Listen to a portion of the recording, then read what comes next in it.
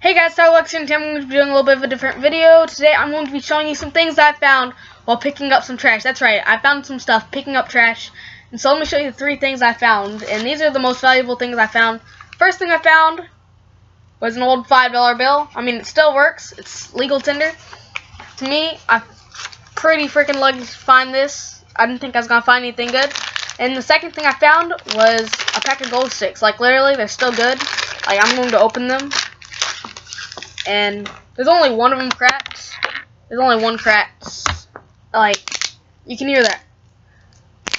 See, now they're starting to glow. But they are brand new. Well, they were brand new.